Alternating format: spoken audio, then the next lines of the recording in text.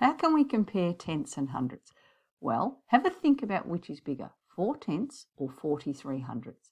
I'm going to use an equal size square as an area model to have a look.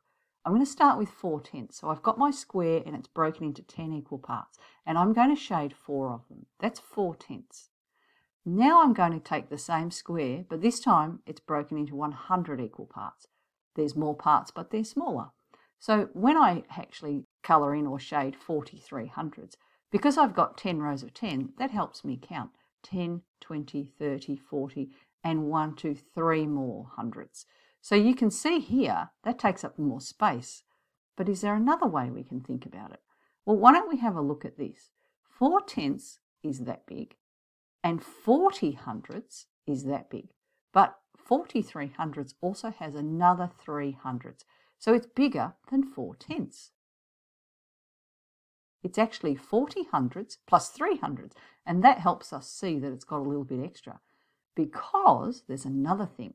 Remember, 4 tenths takes up the same space as 40 hundredths, so we could actually write 40 hundredths as 4 tenths if we wanted to. That's a little bit extra you could do. So one has 4 tenths, but one has 4 tenths plus another 3 hundredths, so it's bigger. Now let's compare these two, 78 100ths and 8 tenths. If we start with 78 hundredths, we've got 10, 20, 30, 40, 50, 60, 70, and another 8 of the hundredths. Actually, when we think about that, we've got 7 rows of 10, and each of those rows of 10 is the same as 1 tenth. So that's like 7 tenths plus another 8 hundredths. Now, if we look at 8 tenths, we've actually got 7 tenths and nearly a full row. If we actually fill those two in, that's actually 8 rows of 10 or 8 tenths.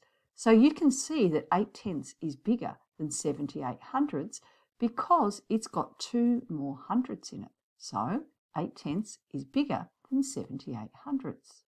Or we could say it that 78 hundredths is less than 8 tenths.